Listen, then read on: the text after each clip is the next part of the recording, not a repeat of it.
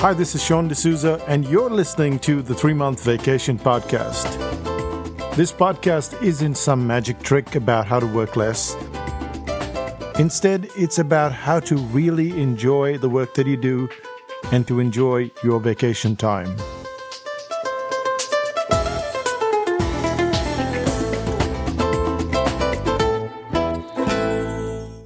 Hi, it's Sean, and you're listening to the 3-Month Vacation.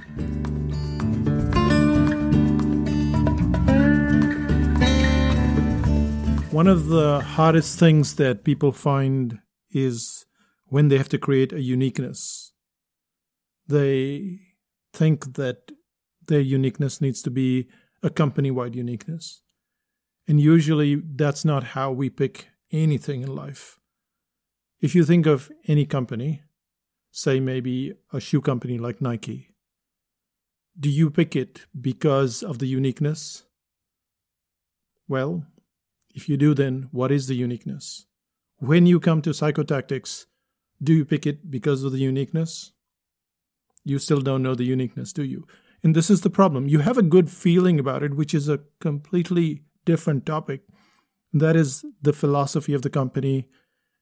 But uniqueness, as it used to exist with Volvo and FedEx and all of those brands that you've read about in marketing books, well, that doesn't exist anymore. That used to exist at one point in time.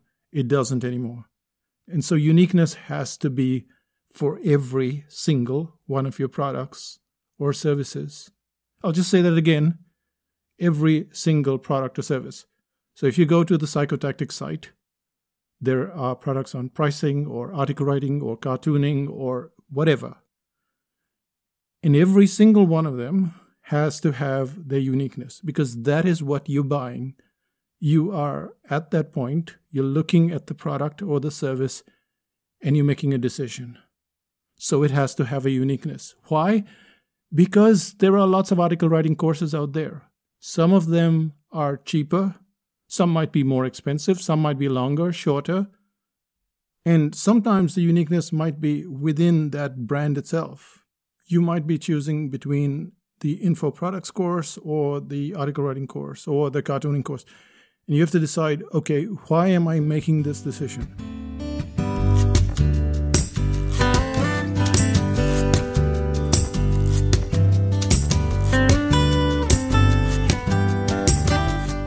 When we go about creating uniqueness, we use 3 systems, and this is something that you can use as well.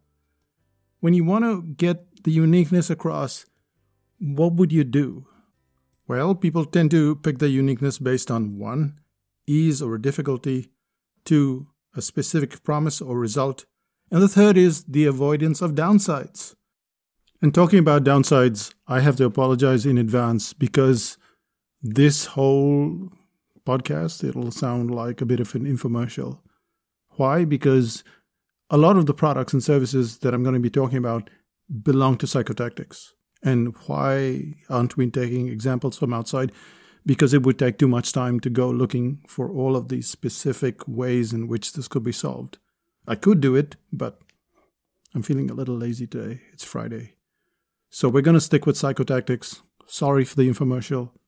I'll try to make it as entertaining as possible.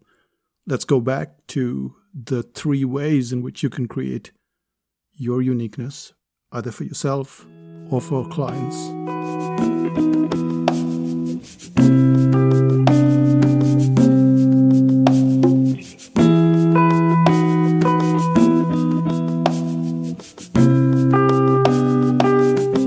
Let's start out with the ease or difficulty.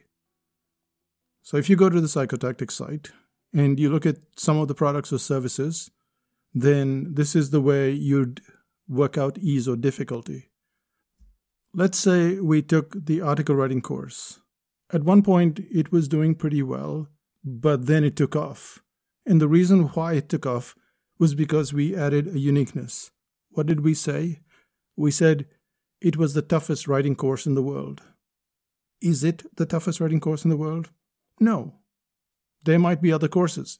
There are new article writing courses out every day. But it gave you a reasoning why it is the toughest writing course and how it makes you a better writer because of that toughness. People are rising to that challenge. So in this case, ease is not the factor that people are looking for. They would like to be good writers. They would like for a magic wand to be tapped on the head. They would like for some kind of Cinderella situation, but they know that maybe that's not the case. And so difficulty becomes the uniqueness. On the other hand, we sell a product that you probably never heard of. And this is a course in InDesign. Now, we create these really nice ebooks, and you've read some of them. All of them are done in InDesign. If you were to study InDesign, usually it would take you between 12 to 18 hours. So you'd have to go through the entire course. And then you'd have to go over it because you've forgotten bits and pieces of it. So let's say another 12 to 18 hours. And then you go, oh, wait, the reason why I got into this was because I wanted to create an ebook. I don't really care about InDesign that much. I'm still looking for that magic wand to be tapped on my head. So in this case, what we're looking for is they're just looking to get everything done quickly. And what we say is that you can get other courses that are cheaper, but with this, you get the whole template. And once you have the template, you can learn this in 1 hour. In 1 hour from now, you will be able to use InDesign and create your ebook.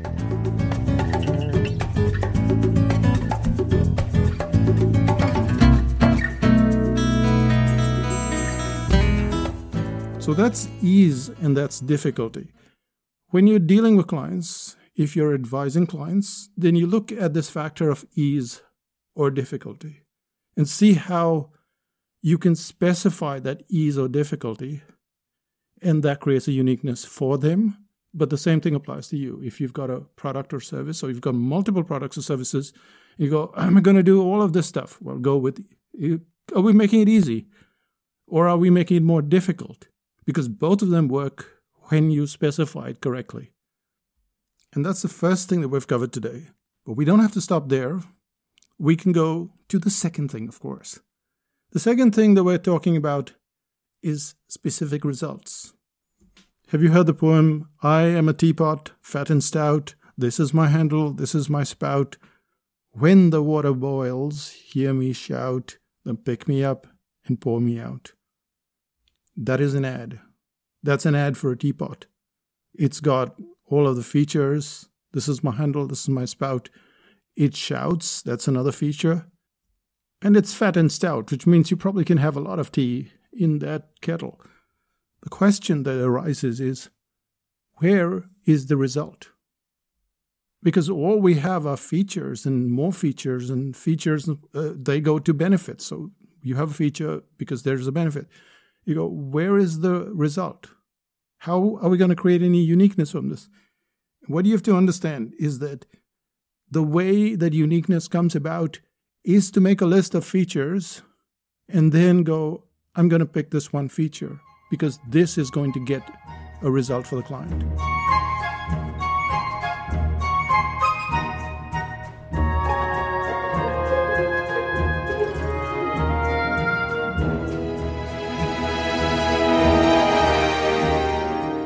With the teapot, maybe it's really hot, but it's shouting and you can just pick it up and pour it out, which means no burns. So that's a kind of result. And I'll give you another crockery example. At some point in time, we were getting fed up of plates that were chipping, that were getting scratched. We happened to be in the shopping center buying something else, and we noticed that someone was selling non-scratch plates. And that got our attention. So that became a uniqueness because it's offering a result. It's a simple one, but it's a result. When we create a product or a service at Psychotactics, this is the first question that we ask ourselves, which is, what is the result? What's going to happen when people get to the end of this? Hopefully, something's going to happen in the middle and towards the end, and then finally at the end. What's going to happen? With the cartooning course, there is a lot of stuff that we cover. So we cover shapes and backgrounds and color and contrast, all of these things. And what we want to do is we want to pick up one of those features. and that is the one probably the clients want the most, or the ones that we determine they want the most. In our case, we found out that most of the clients definitely wanted a character like Quattro, which is drawn for psychotactics, which is what you see on the psychotactics website everywhere. So they wanted this character, and if that's the result that they want, then we go, here's what we are going to promise. That is, you're going to learn to create and draw your character so that you can use it in blogs and email, etc.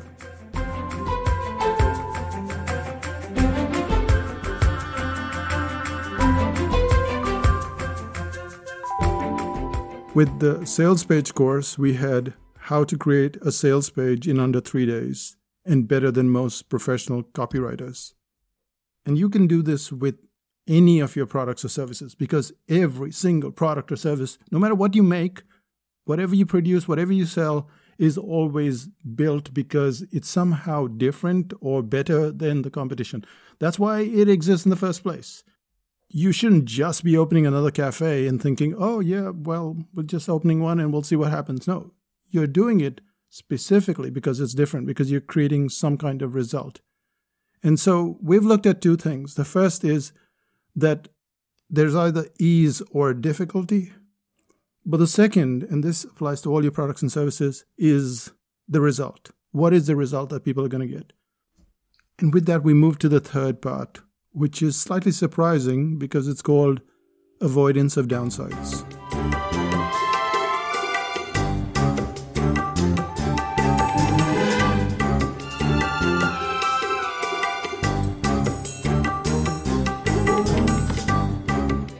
Let's say you go to the garage and you want them to go through a warrant of fitness.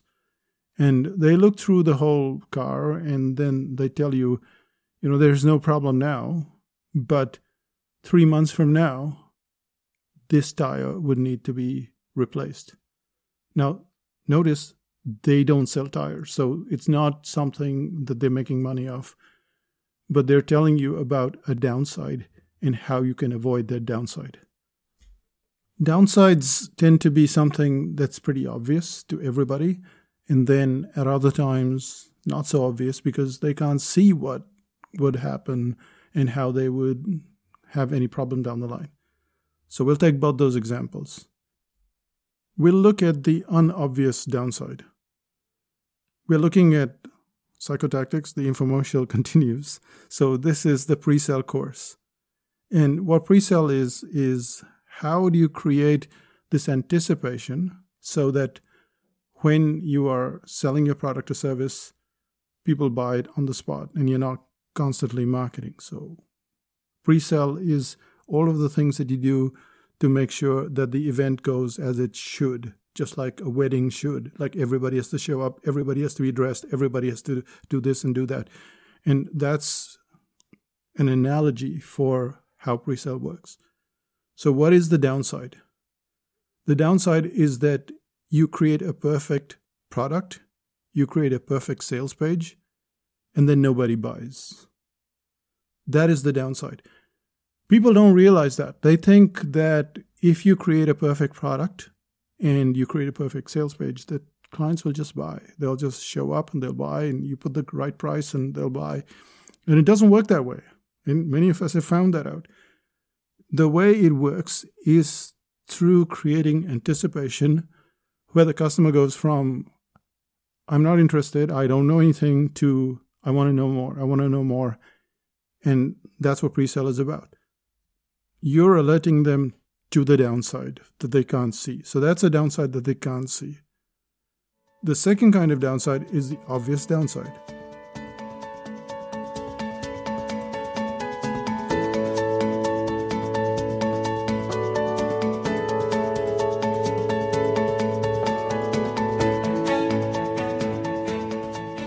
The uniqueness of dartboard pricing is that you can increase your prices by 10 to 15% and not lose clients.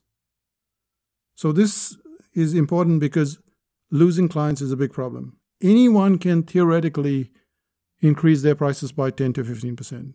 We can just go, oh, we're increasing our prices by 15%. But then there's that fear, which is why we don't increase it. So how do you do it without losing clients? These are downsides, and people will go to a lot of extremes to avoid the downsides. And that brings us to the end of this podcast, where we covered 3 points. And the 3 points are that you can base your uniqueness on how people pick stuff. And the first thing is that they're looking for ease, but they're also looking for difficulty or challenge.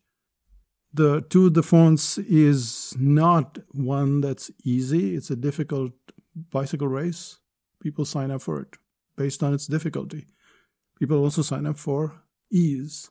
So ease or difficulty is the first one. The second one is what every product or service should have, which is a specific promise or result. It's a given.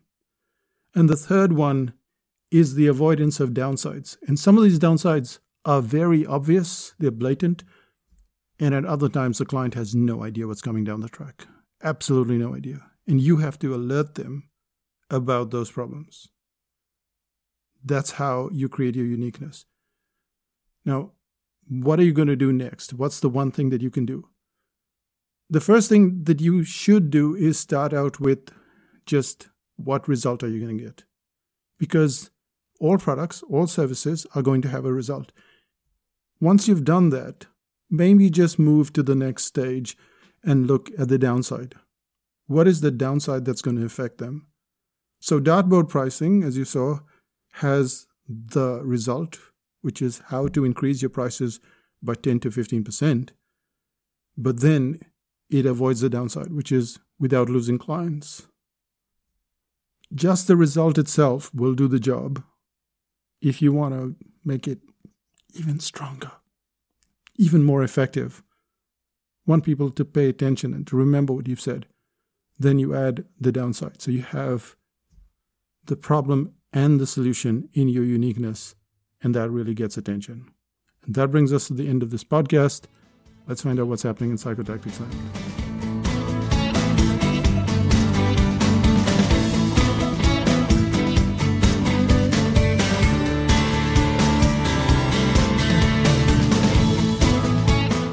On the 10th of June, we're going to have the Startup Series. This is not a live course. It's recorded videos. And it's not Zoom videos either. They're all professionally made. And yes, there are slides and there's this calming voice that you're hearing right now. I think you'll like it. And the uniqueness, and I'm saying the uniqueness here, is that most startup books, they just talk about work, and even more work. And this one is designed to get you started up with work, but also to have a life, just like we do at Psychotactics, and we've always done, which is why we have this 3-month vacation podcast, but actually live that life. It's unique for that reason. Setting up a business in a completely different way, and then keeping it going in that way, so that you don't just get sucked up in work, because work is fine, but up to a point. Go to psychotactics.com/startup. And you'll find that you're going to get some goodies. So go there today and judge for yourself. Also, if you have friends and they have products, they have services, they've just opened up a cafe, they've opened up a cafe for the second time and they don't know why they struggled the first time, well, send them this podcast because it will help them create that uniqueness. And that'll give them a boost and they'll be able to define themselves in a better way. In the next podcast, I'm going to talk about the uniqueness in a different way, which is the philosophy of a business, which is also uniqueness. It just doesn't sound like one, but it is something that attracts people to you. So that's the next one. I'll say bye for now. Bye-bye.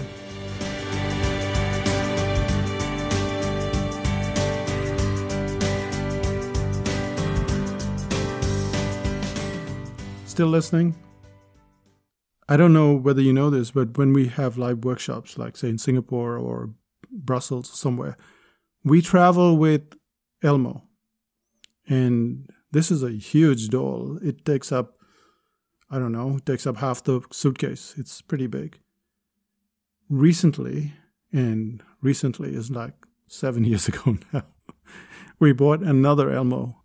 And it's not because the first Elmo was feeling sad or lonely or anything. But there was a uniqueness of the second Elmo. The first Elmo, what it did was it sang and it danced. And of course, the people that come to the workshop, they're quite happy to join in the Elmo dance. And so they sing and dance. But the second Elmo, all it does is laugh. It laughs like crazy. It just belly laughs. It's so funny. So that's uniqueness in the sense that we already have one Elmo and now we want another Elmo.